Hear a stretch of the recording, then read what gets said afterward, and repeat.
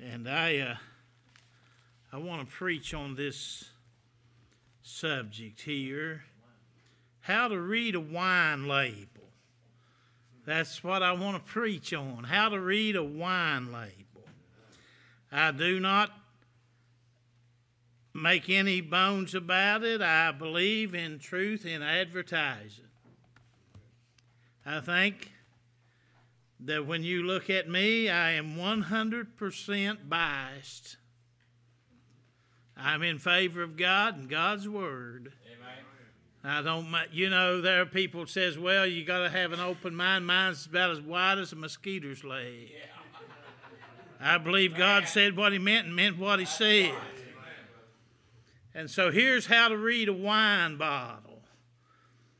Wine is a mocker.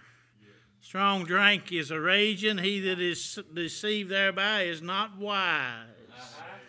When you see a wine bottle, read it this way.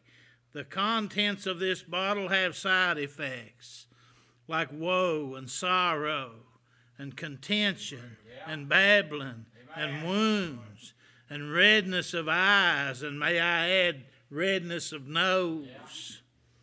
The truth of the matter is, when you see a wine bottle, you ought to read it this way. It bites like a snake. It stings like a cobra.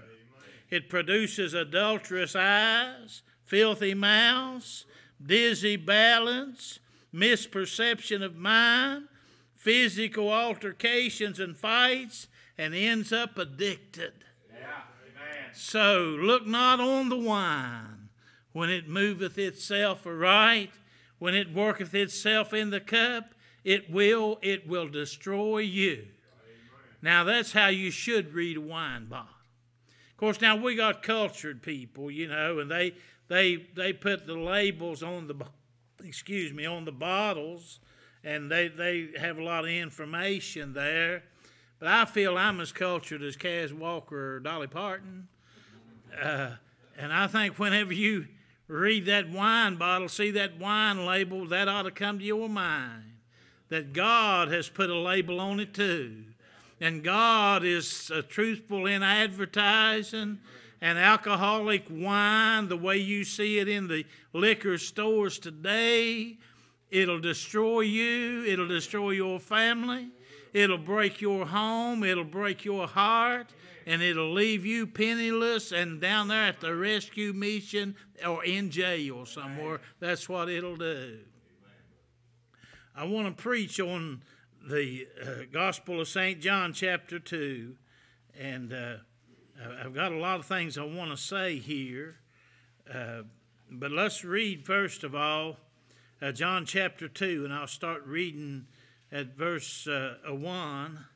And I'll read all the way through verse 11. John chapter 2. You say, preacher, you talk like you're a teetotaler. You got it, pal. Amen. I'm not even fond of taking medicine that's got so much alcohol in it. I'll show you about that in a little while. Amen. Baptists say, well, the doctor gave well, get you another doctor. Awful quiet in here. Amen. John chapter 2, let's see what this says. And the third day, there was a marriage in Cana of Galilee. The mother of Jesus was there. She is already there. And whenever you study about the mother of Jesus in the Bible, remember that we're talking not only about Mary, but we're talking about Israel. That he's a product of the Jewish nation. And here's this wedding, and she's already seated. You see that? Amen. Well, let me keep going. Both Jesus and his disciples were called to the marriage. How'd that work? I didn't read that right. But you know what it means. And when they wanted wine, the mother of Jesus saith unto him, they have no wine. Jesus saith unto her, and I just stopped long enough to tell you this, nowhere in the Bible that I know of does he ever call her mother. Now it talks about her being his mother, but notice what he calls her. Woman, what have I to do with thee? Mine hour is not yet come. That's the same thing that he addressed that Samaritan harlot as, isn't it?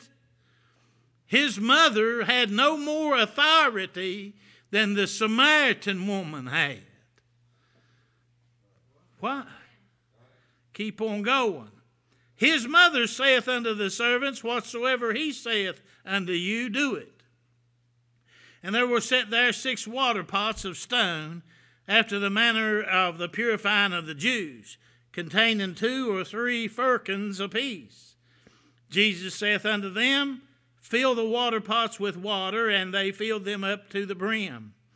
And he saith unto them, draw out now, and bear unto the governor of the feast, and they bare it.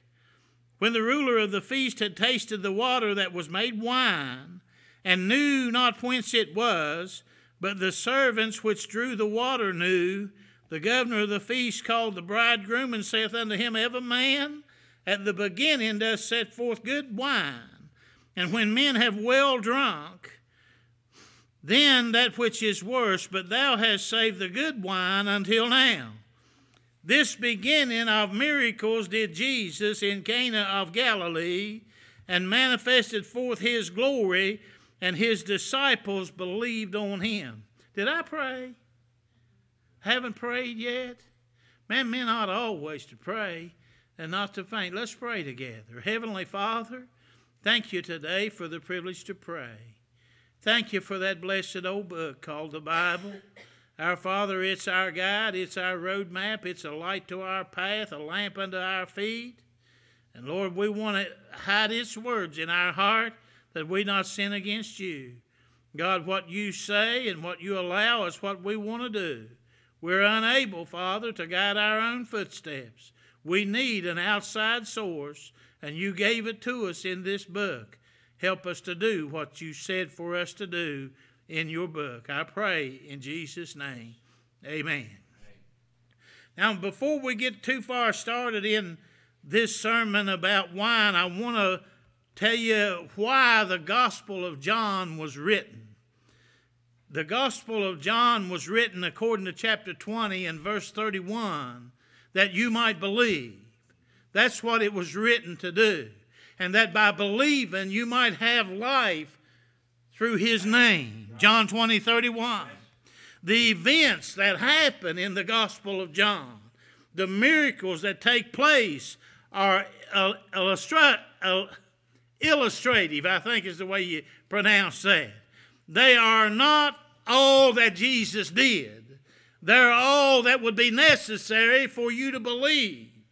John chapter 21 verse 25, if everything that Jesus did was all collected and wrote together in the book, John said, I suppose the world couldn't contain the books that should be written.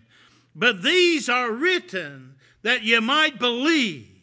That's what this is about, to help you, that you could have faith in God, and by having faith in God, that you might be saved from your sin and get to go to heaven, and might be saved from your sins here in this life and live a life that's pleasing to God and helpful to your fellow man.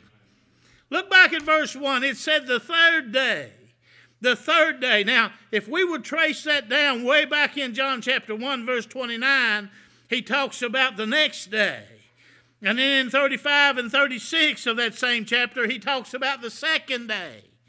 And then in chapter 2 and verse 1, he talks about the third day. Well, if you'll notice on the day that he starts out, the day after, when he speaks of that day in John 1:29, he speaks about the Lamb of God that takes away the sin of the world.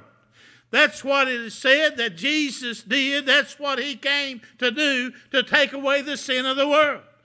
The second day, John is still talking, and he's talking about Jesus as the Lamb that should be followed. Do you see that in verse 35 and 36 of chapter 1? And then in the third day, in chapter 2 and verse 1, there's a wedding. Now let me put this down here. The first day, we've got Jesus taking away our sin. The second day, we're following him. And the third day, we're headed for a wedding in the sky. You understand what I'm saying? Wedding day. And if you'll notice that it says on that day, he manifested his glory. Hallelujah. He revealed his glory. You may not be able to see it yet, but thank God one of these days we're going to see him in the glory. Won't that be a wonderful day? Won't that be a glad resurrection morning when we see Jesus Christ? Glory was beheld in John chapter 1. It was made flesh in John chapter 1, but it was manifested at the wedding. Now what I'm saying is, day number 1 was Calvary. Day number 2 was living for God through the church age. And day number 3 is when we're called out of here to meet the Lord. You're not allowed to shout your own preaching, are you? Let me say, day number 1 was a great day. The day that I got saved, the day that I went to Calvary, that was a great day. But let me tell you that day number 2 was a greater day than that, when I realized, hey, not only did I get saved, I'm going to stay saved. That if I follow Christ, amen, ain't nothing in this world going to be able to turn me around. But a greater day than that is that day that's pictured at the wedding. Amen. The greatest day of all, when he comes down in the clouds and he says, come up hither, and we go up to meet the Lord in the air. I like that. I hope you do. We'll try to get back to our lesson. Amen. In the story, the wine runs out. Now, let me go back to an earthly footnote. In the Bible, when we're talking about, and I'll get into this later, when we're talking about the wine that God approves of, it's a drink that brings joy to people's heart. Not a false joy, a true joy. And the how am I going to say this? The joy run out the day you got married.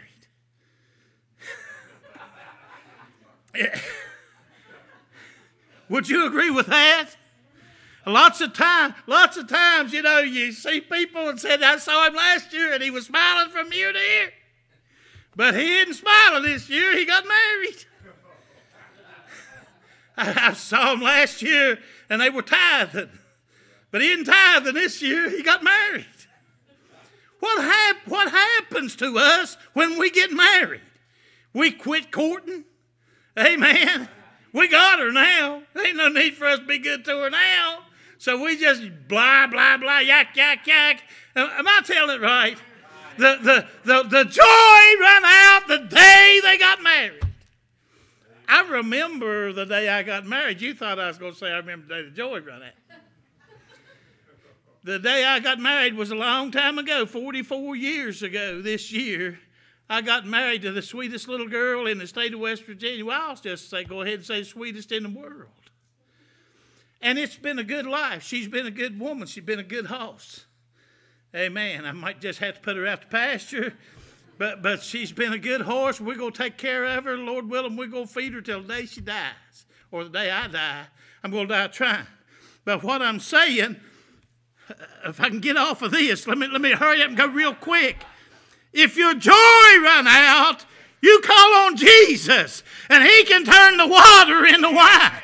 If you don't have any joy in your married life, then you put your life in the hands of Jesus Christ, and he'll bring joy to your life. There's joy in the camp. Amen. You'll quit beating on mama. You'll quit beating on the children. You'll quit all you running around if you just get in touch with Jesus Christ. He can give you joy back in your life. Bring your water to Jesus, he'll turn it to wine. Satan's a liar, we know that. He's been lying all the time. He's a corrupter, and he corrupts anything and everything he can. And there's many a modern drunkard that has been taken in by the word wine. Now we're going to, if we can understand this, that Satan is out to corrupt the English language. I'm going to give you a decent, well-intended 1611 sentence. That gay couple was over there drinking their liquor. They sure must be in love. If you would have said that in 1611, you know what they would have thought? Not what you're thinking. You know why you're thinking corruption right now? Because the devil has twisted our language. He has twisted it around to where the word gay don't mean gay. And the word love don't mean love. And the word liquor don't even mean liquor. Let me help you. The word gay in 1611 meant happy. Amen. The word liquor meant anything liquid. And the word love didn't mean lust. It meant you cared about each other. I hope you can understand what I'm saying. The devil has tried, and he's done a pretty good job of corrupting our language. That's why we've got to stick with this old book and the way this old book was written, because it tells it the way it is. And one word that he's corrupted, that's not all. Man, I could go on. I could talk to you about the word John. Amen. Has he corrupted the word? But there's a whole bunch more I could say. I'm not going to. I want to zero in on this word wine. He has corrupted, the devil has so corrupted the word wine that when we think of it today, we think of an alcoholic beverage. But in 1611, the word wine meant anything from the grape right on down to the finished product, any product thereof. A wine would be a grape. Wine would be vinegar. Wine would be alcoholic wine. Wine would be just anything that was a product of the vine. And it meant something that was pressed or pressed out. In Deuteronomy chapter 32 and verse 14, if you'd like to write this down, wine is the pure blood of the grape. The pure blood of the grape. In Isaiah chapter 65 and verse 8, it talks about the new wine, and that new wine is found in the cluster, not in the bottle. Now, what's found in a cluster? Have you ever held a cluster of grapes in your hand? That was called wine. In Judges chapter 9 verse 13, wine cheers God and man. In Proverbs 3 and 10, the Bible said, if you're right with God, that is the Old Testament promise, that God would cause your wine presses to burst out with new wine, and you'd be pleasing to God Almighty because you had that wine. If you compare that to Proverbs chapter 23 and verse 32, where it said wine bites like a snake. If you compare it to Hosea 3:1, where it said the love of wine is the mark of someone who's turned their back on God, can you see that wine is used in both sentences? Wine might be, and the context is what determines. The context is whether it is talking about grapes and grape juice or whether it's talking about fermented alcoholic liquor. Now, Proverbs 23:29, the Bible said that wine is the author of woe, of sorrow, of contention, of babbling, wounds without a cause, redness of eyes. In verse 33, wine is responsible for adultery, for a filthy mouth and foul language, and the inability to even recognize that somebody's beating on you. Now, which wine is that? Is that the wine that Jesus made at the supper? If Satan can corrupt the language, which he has, he can destroy your faith in the Bible. And he can convince you that the Bible is outdated and not worth believing. And so he's doing a good job of it. In fact, folks are just willing to swallow whatever Satan puts out there. And that's a big deal today. Take this pill, this drink, this whatever, put it in your mouth, and all your problems will disappear. I think I heard that in the garden. I think when he came up to Eve in the Garden of Eden, he said, if you'll just eat of this tree, all your troubles will disappear. You'll be like God. You won't have any problems. Everything will be rosy from that. He's a liar. He's a liar, and he'll lie to you, and he'll destroy you and destroy your home and destroy your family. God's word condemns alcohol. God's word condemns alcoholics. God's word condemns people that make it. God's word condemns people that sell it. And God's word condemns people that give them a license to sell it. Anybody that touches with it. Habakkuk chapter 2 verse 15, woe unto the man that puts the bottle to his neighbor's lips. Years ago I preached a sermon that alcohol was not a product of nature. And I got a firestorm of protests. People come to me and they said, well, preacher, you don't know what you're talking about. The birds and the bears up at Cranberry go out there and eat them grapes and get drunk. If you don't believe it, you ask a game warden. They'll tell you about it. They will ferment and produce a drink that will literally make every animal in the woods drink. More than one person accosted me, and they said they had saw drunken bears. And they had saw birds fly into cars and puke all over the windshield because they're drunk from eating pokeberries. Well, I'm not a chemist, I'm a preacher. And so I didn't really think I needed to ask a game warden. But I thought I could ask a chemist. Whoa, squirm. You can go on the internet and you can click on the videos and they'll show you drunk skunks. They'll show you skunks that can't walk. They'll show you bears that are falling down. And they'll claim these bears have been eating these wild pokeberries and the pokeberries had fermented and they got them drunk and these bears is drunk. That's what the game warden said. That's what the newspaper said. That's what everybody told me 20, 25 years ago. But let's ask a chemist. I've got 3 different chemists, and I'm not going to get in. I'm not a chemist, I'm a preacher. But this chemist from the University of Chicago said pokeberries are a strong emetic. That is, they produce vomiting. And they are a real danger, a potential poison to any animal that consumes them. But the bird is not drunk. The bird is sick, nigh unto death, and he's puking his guts out, not because he's under alcohol, but because he's been poisoned. Berries do not produce alcohol. Berries rot. Well, don't come, you go prove it to me. Go talk to the chemist. Maybe you're right. Maybe they are drunk. You can look at them and see they're staggering around. But that same chemist said they produce in animals. Is it quiet in here?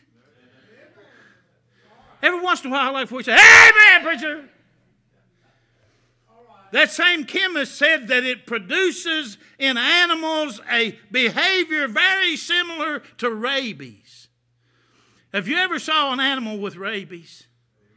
I've saw them. You ever saw a domestic dog with rabies? They'll run into the car, the house. They'll run into trees. They'll run into you. They'll bite anything that moves. They'll slobber at the mouth. They'll run around. They'll fall down. They'll get up and run around again. Hey, listen, I'm preaching up here. Are you telling me that God makes that? Are you telling me that Jesus Christ at the wedding supper in Canaan made a bunch of wine to get everybody staggering around slobbering and puking on each other? You better study your Bible. Did Jesus make alcoholic wine? Never in a million years. Never in 10,000 times 10,000. They tell me berries don't contain enough alcohol or enough sugar that man had to add sugar. That man had to add leaven. And when man adds, when man invents, Amen. When man adds to what God has said and puts sugar and leaven in it, that's when you get the alcohol. My doctor said I needed to get me a glass of wine. Change doctors. The Bible teaches total abstinence. No wine at all. None. A wine bibber in the Bible is actually he's just a sipper. But do you know that being a sipper can get you addicted? God's people, 23:20 of Proverbs, are not to be wine bibbers. The very next verse says, drunkards and gluttons shall come to poverty. Now here's what alcohol does. Alcohol destroys brain cells. And I'm going to give you credit. If it takes 12 beers to get you drunk, then one beer will destroy 1/12 of your brain cells. Amen.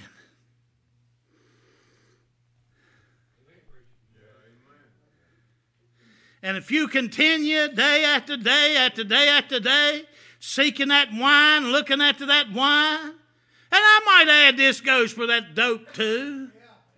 It destroys your ability to think. Alcohol destroys your ability to function. Amen. Whenever you read a wine label, you read into it the truth. And the truth is, at the last, it'll bite you like a viper.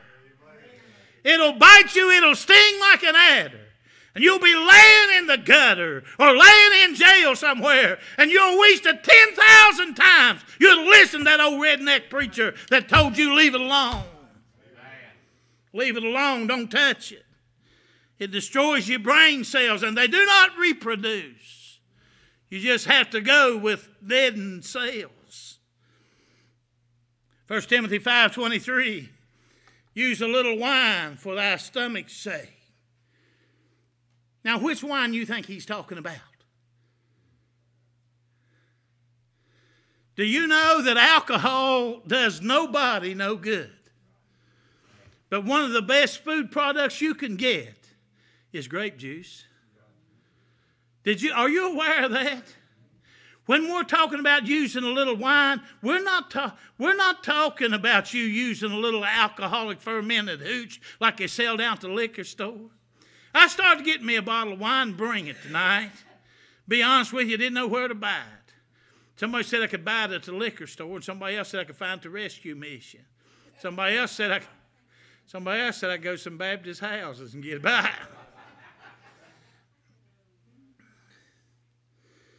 If you live in a place that's got bad water, such as Timothy lived in, and you have an opportunity to use grape juice, amen, you'd be better to add that grape juice to your water because it has a purifying effect.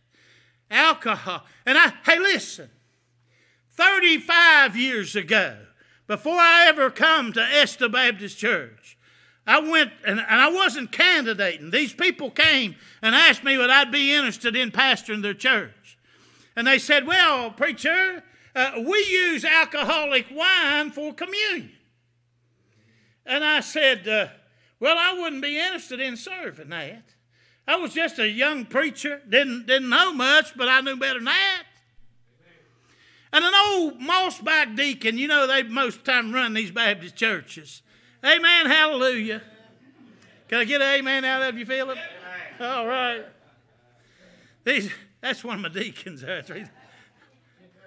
He said, well, don't you know that once it is distilled into liquor, it never goes bad? Are you crazy? I mean, if you can blackberries, they'll last for years and years and years. But if you break that seal, it'll go bad, pal. And I don't care if you got 100 proof bourbon. When you break that seal and leave that seal broke, it will go bad. It's not representative of the blood of Jesus Christ. Are you crazy? You are nutty.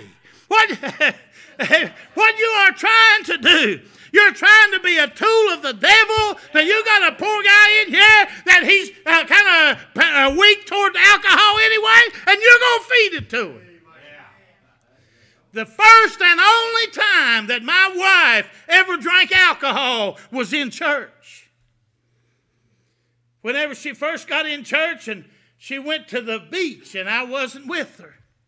And she went to a Baptist church and they was having communion.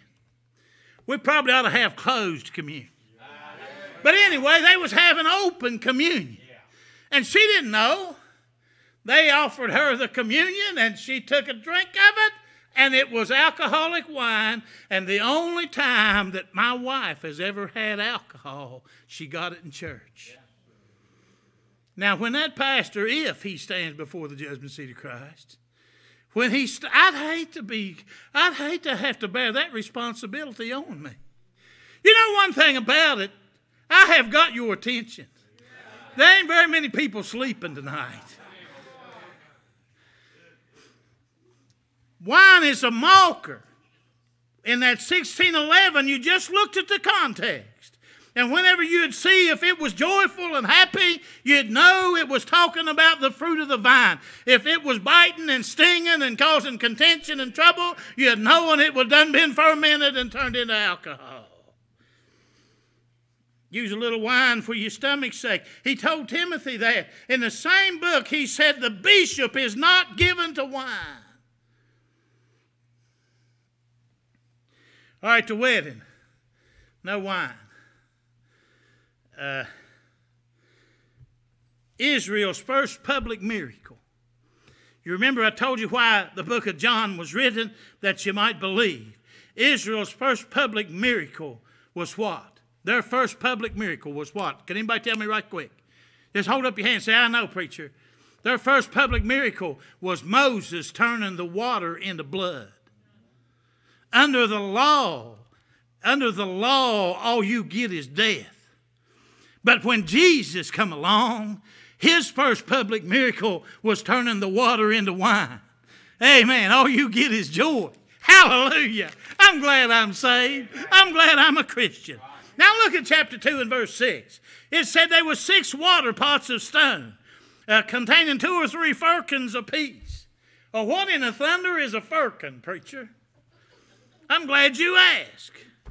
A conservative estimate is 7.5 gallons. So if it contained 2 or 3 firkins apiece, it contained 15 or 22 or... You understand what I'm saying? Each pot.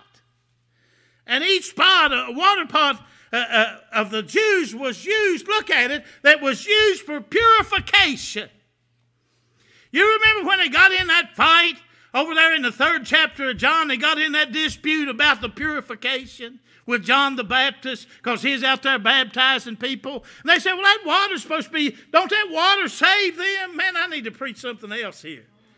But let me say that the purification they were talking about was ceremonial purification. Hebrews chapter 9, verse 13, it's talking about the ashes of a heifer and the sprinkling signified to the purifying of the flesh. Well, in Numbers chapter 19 and verse 10, the water was part of that purification process. Now, whenever they asked John about it, he said, the bridegroom is the one that's got the bride. I mean, I might be here administering some kind of purification ceremony, but I want you to know it's the bridegroom that's got the bride. We're not up here talking about some ceremony. We're not up here talking about the purifying of the flesh, but we're up here talking about the blood of Jesus Christ that can cleanse your conscience to serve the living God. The Word is the water that cleanses, according to John 15 and 3. And Ephesians chapter 5 and verse 26, now you are clean through the Word that He's spoken to you. The blood is what cleanses in 1 John chapter 1 and verse 7. And the Word was made flesh. And the Word poured out His blood, just like that grape poured out its blood. When they would put that grape in that press and they would mash and squeeze that that wine out, that blood out of that grape. It was a picture of what they were going to do to Jesus when they got him on Calvary. They mashed and squeezed on him until the blood came out.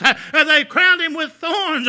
The blood came out. And even when he was dead, that Roman soldier came with that spear and pierced his side, and out came the blood and the water. And I'm saying that it was representative of something, and what it was representative of was the blood of Jesus Christ that cleanses us from all our sins. He will give you joy, and he'll not add any sorrow with it. I've never saw a happy drunk. They say so-and-so Otis is a happy drunk.